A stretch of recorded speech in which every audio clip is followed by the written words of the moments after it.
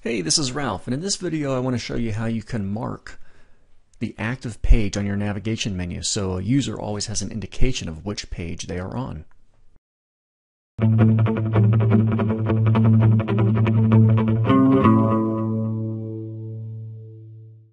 Okay, so I've got this basic page set up and I've got three dummy navigation menus on here, page 1, 2, and 3.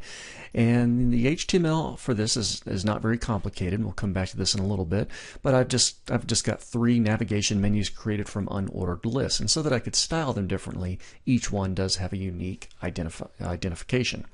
And then on my CSS, most of this is not the focus for this demo, but I've got my CSS reset rule, and then I've got a few generic aesthetic CSS rules in here just to control things, and then I've got a number of CSS rules that control the various characteristics of each of the three navigation menus. Now what I'd like to do next is, I've only got one page and I've got my active page indicator 1. I'm going to go ahead and save this, and in fact I guess actually it'd be easier to do it this way too. Let me do it just a file, save as.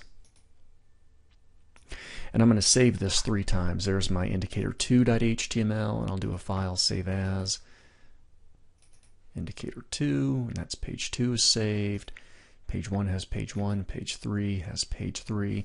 So if these are all saved, I should be able to test out my menu. There's page 1, there's page 2, and there's page 3. And of course all the navigation menus should work. Page 2, page 1, page 1, page 2, page 3. Excellent. Okay, so now let's mark the active page. Here's the big trick to this. And let me put these in order.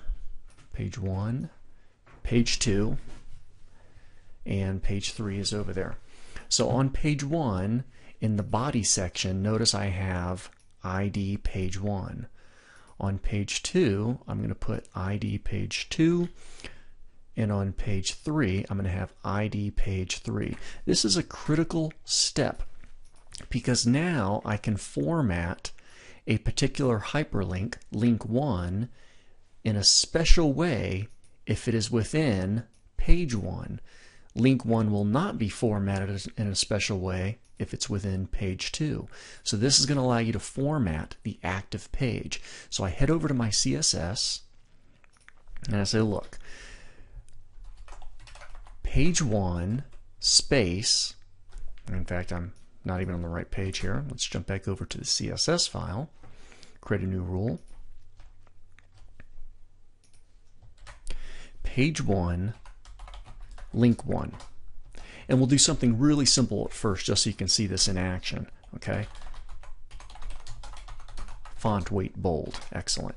So whenever link 1 is within page 1, we're going to get a bold weight.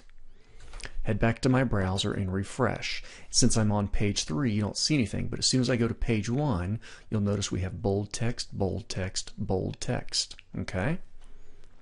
Now to format this for the other pages, I can just copy this and make a grouped selector basically. Paste and paste.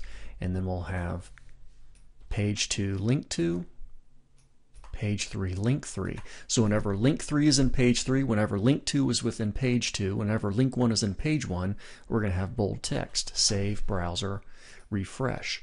Now page 2 is bold, now page 3 is...